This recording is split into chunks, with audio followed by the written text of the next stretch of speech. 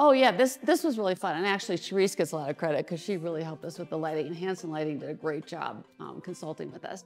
But we wanted something that filled that window and filled the space. And it was really interesting when you walked in, but that was different, that we hadn't seen a lot of. There's a lot of the kind of like dangly pieces, kind of chandeliers you see in these front windows, which are gorgeous. And I was really tempted by. But this one was different because it is a little dressier. It's a little more together piece rather than separate pieces. 100%. Yeah. But yet it's very modern. It doesn't look dated or like I kept saying, or old lady. Yeah, It doesn't look too old lady.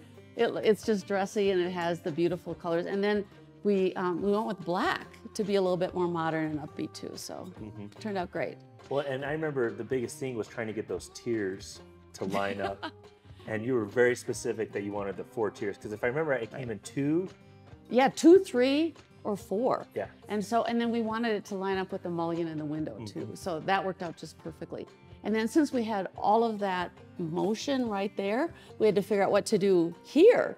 So we wanted to do something that coordinated with it, but it had to be really simple so that it didn't overwhelm the room. And I think we hit it. And going back, I mean, I think this is more like of the elegant piece. It's beautiful, it's clean, and then this one simplifies it. Right. You know what I mean? You didn't go over the top. Right. You kept it simple on this one and kept the radius, the circles. I think it's perfect. Yeah, it worked out really well. And the color of the light works together too. Yes. The white and the black, so we were happy. Yeah.